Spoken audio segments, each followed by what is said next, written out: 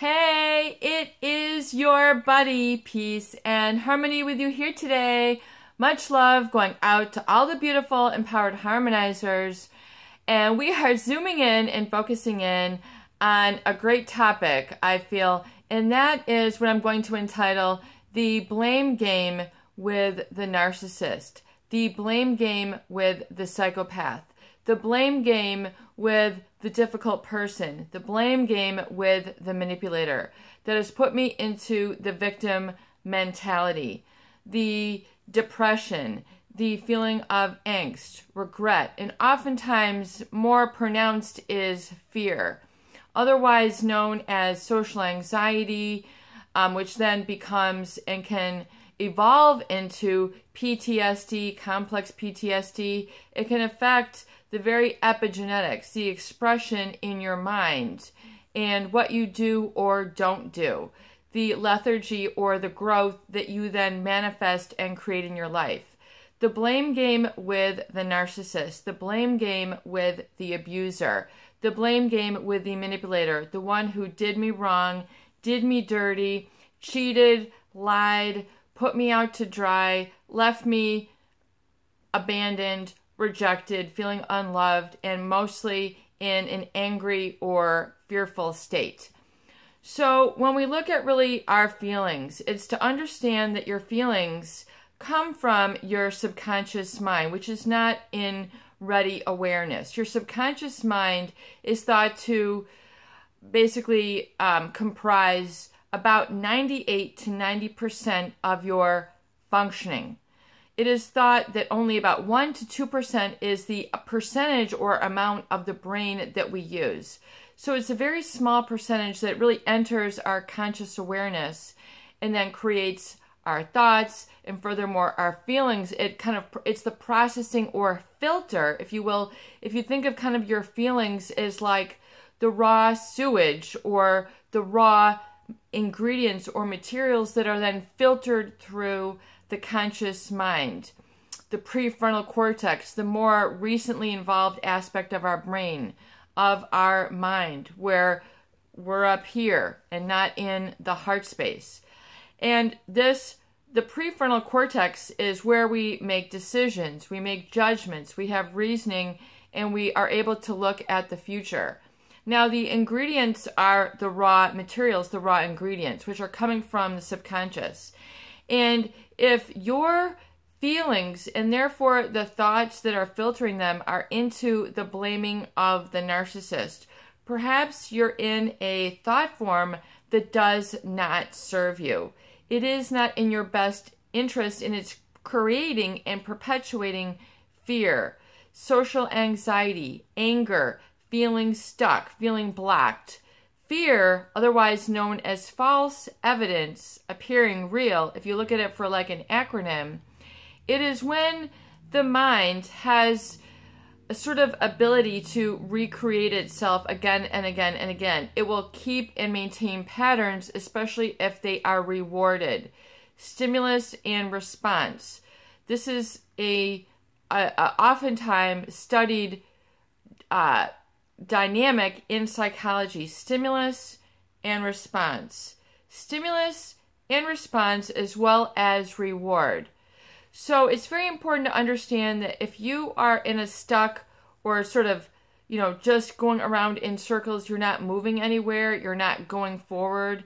In my viewpoint, you have to look at the reward, the reinforcement that's keeping this cycle in place.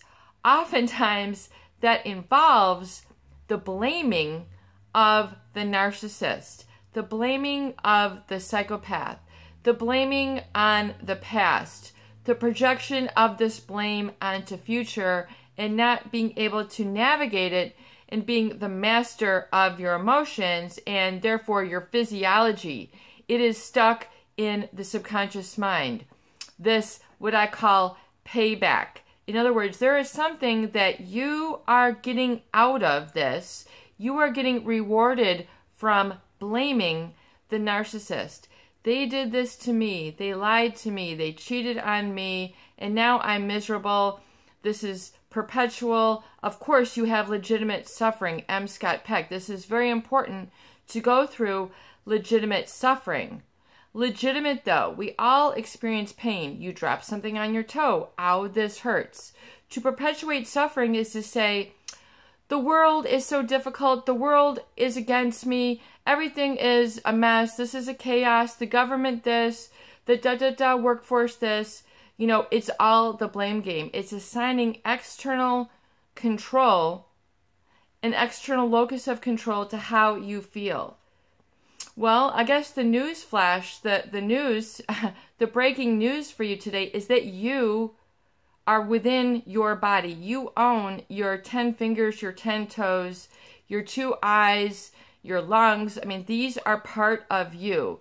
These are your cells, the trillions and trillions of cells, including your mind itself, including your experience itself, including your direction itself. You are the owner. You are the capitan. You are the pilot. You know, you must put on the captain's hat and drive the plane. You know, one thing when you talk about navigating your feelings, it's to, if you blame, you know, a past event, a past individual, a past series of individuals, it's to understand the connection, the cause that creates the effect of your feelings, but furthermore, to release yourself and liberate yourself and to have an energetic shift, you need to stop the blame game and making them responsible and perpetuating the suffering. In other words, yes, this hurt. Yes, this was wrong. That was not the right thing. You know, it's okay to have legitimate suffering, but to prolong it, in other words, to perpetuate it. Once again, you dropped a 50-pound book on your toe. Ow, that hurt. You move it off of your toe. Maybe you shake out your foot. You go, whoa, toes, can you still move? Okay, good. I did not break anything. Let's put that book elsewhere so I don't keep tripping over it. I'm not going to continue to stub my toe. If you stub your toe at the beach or the cement, to blame the world at large, a series of people, why didn't they pick this up? You're externalizing your power. You are disempowering yourself. Part of this mechanism, this stimulus response, is we're getting back to the dynamic that we understand and study in psychology, is to look at the stimulus and the response and then the reward. So the reward meanings, what are you getting out of it? What is your reward? In other words, what are you getting out of this? Is it a feeling? Is it an anger? Is it a scowled face? Is it pointing the finger like this? This person. Well, there's an old saying, and I'm not sure how old, but if you point the finger at someone else, you've got 4 pointing back at you. In other words, if you are blaming this person, and saying it's their fault, and you're externalizing the locus of control, and the power of you is always outside of you, that's what you call an external locus of control. You're not taking responsibility for yourself in your feelings in the present moment. You're basically saying they're responsible. They're responsible for me. I am essentially then dependent on this person for how I feel. That is a trauma bond. That is perpetuating suffering. It's to say the book dropped and I'm going to say the world is a problem, this is a problem. You're perpetuating suffering. So it's important to understand also the terms of pain and suffering. To drag on is to increase and perpetuate, meaning to continue or reward suffering in your life. And then people then become used to this like a bad habit. A habit can change, for example, smoking, swearing, oversleeping, being late, being unemployed, being angry, not eating well, not thinking well, not taking care of yourself. These can all be looked at in terms of a bad habit.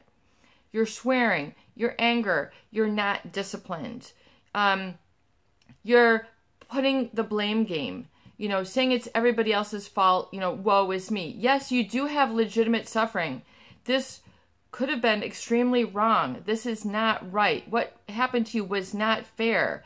That can be an understood and basically, a truth that you comprehend and that you analyze and look at, and then furthermore accept. This happened. You own it. In other words, you take ownership of your feelings. There's an internal locus of control that is essential for healing. And when you stop the blame game and constantly point at others as responsible, you need to look at, what is the reward? Am I getting angry? Am I getting juiced up? Is this giving me vengeance? Am I constantly using them to juxtaposition my feelings? My feelings are always juxtapositioned off them.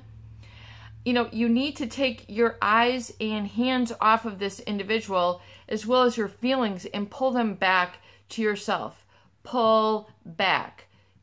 Stop the roll. Put the brakes on it. Stop. Don't enter into the boxing ring. Don't enter into their lane. Don't enter into their energetic etheric field.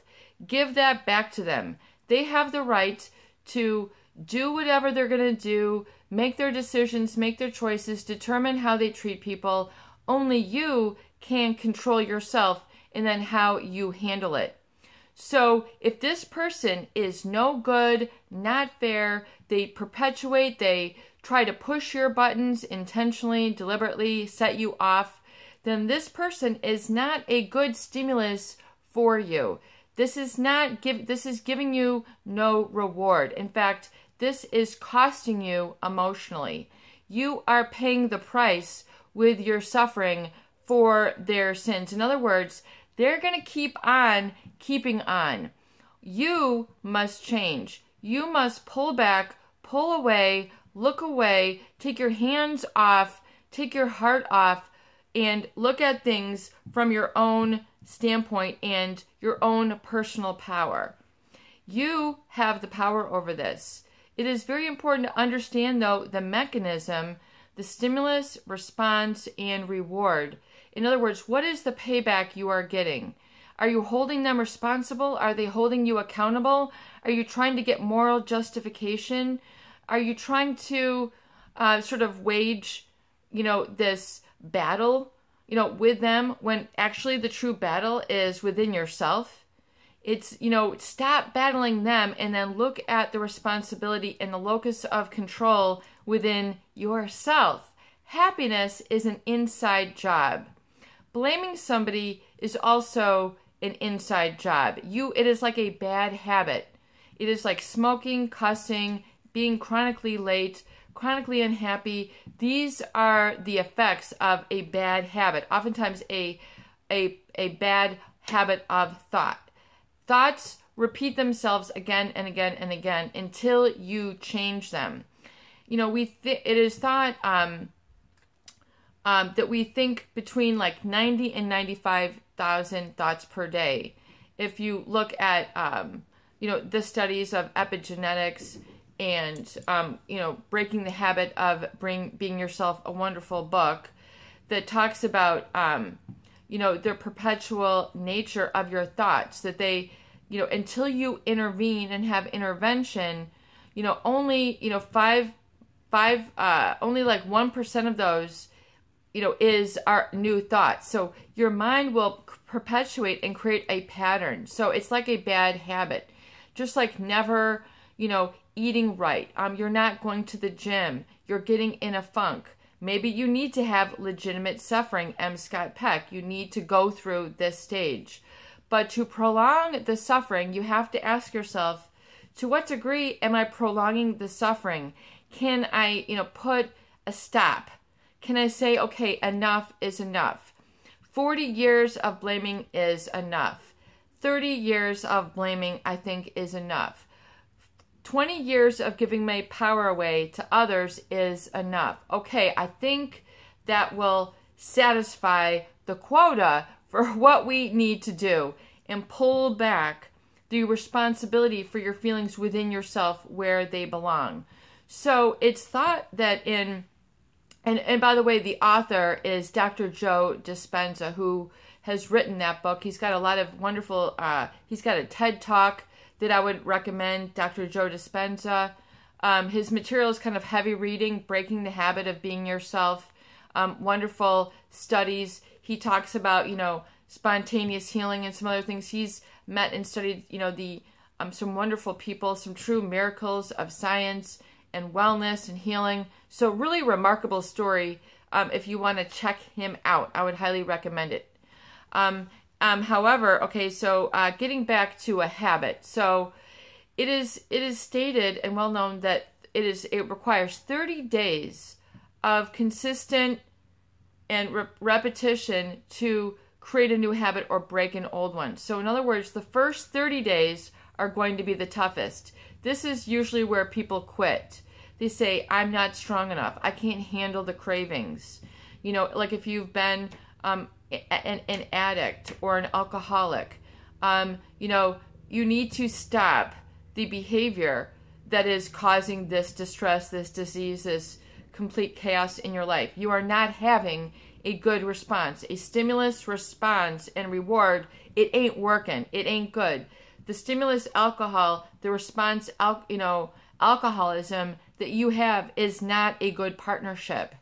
It is not a good stimulus for you to encourage or have in your life. You have to come to that awareness. You have to have that aha moment. You have to go, this person, this substance, this stuff ain't good for what's going on in here. This response. If you're highly reactive, the stimulus, the cause, is creating a bad response, a negative response, an allergic reaction.